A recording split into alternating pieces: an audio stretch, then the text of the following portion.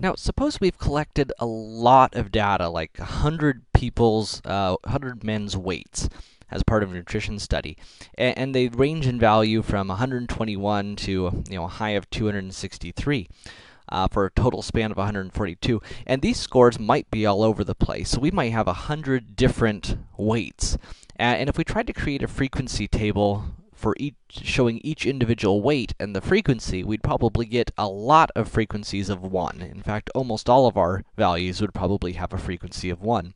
And so what we're going to do is group the data into something called classes, or class intervals. And so this is going to be a range of values, and then we can create a frequency table based on the range of values. And so there's a lot of sort of decisions we have to make here, one of which is how many classes we want to have. And usually we want somewhere in the range of 5 to 20 classes, or groupings, depending upon sort of how much data we have or how big the data set is. And then oftentimes it's nice to have the ranges sort of start at nice values, though that's not necessary. But it is important that each interval be the same size.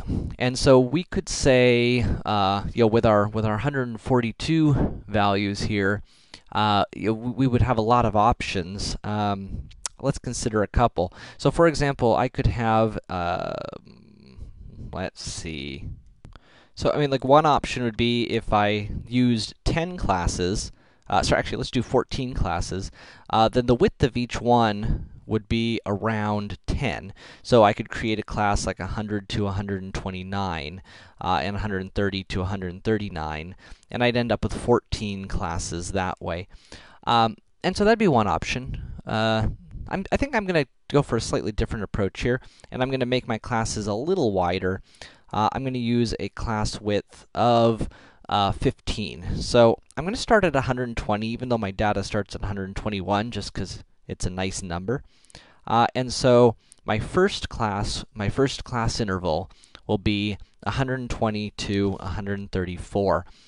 My next one will start at the next value up, so 135 up to 149. Just as a point of clarification, if my data included decimals, like, if people reported their weights as like 135 and a half, then this class would need to go all the way up to, like, 134.99 in order to cover those decimals. But we're going to assume, for the simplicity for now, that's not the case. And so my classes would continue developing something like this. So here's the rest of our class intervals, and then I put in some frequencies. Of course, this would come from the actual data. This would tell us that 4 students' weights were in the range of 120 to 134, and 14 students' weights were in this interval. And now that we have this, we can create our histogram.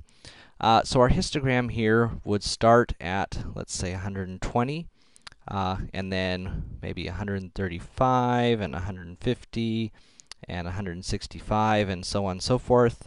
And so our first bar here would have a height of 4, and would start at 120 and go up to, but not include, well, again, not include, so it goes up to 135, because we're going up to 135.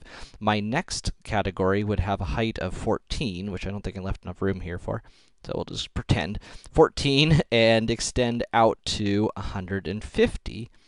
Right, so it's including this entire range of values. Let me show you what this is supposed to look like. This is what that histogram would end up looking like, and this very nicely shows the distribution of weights.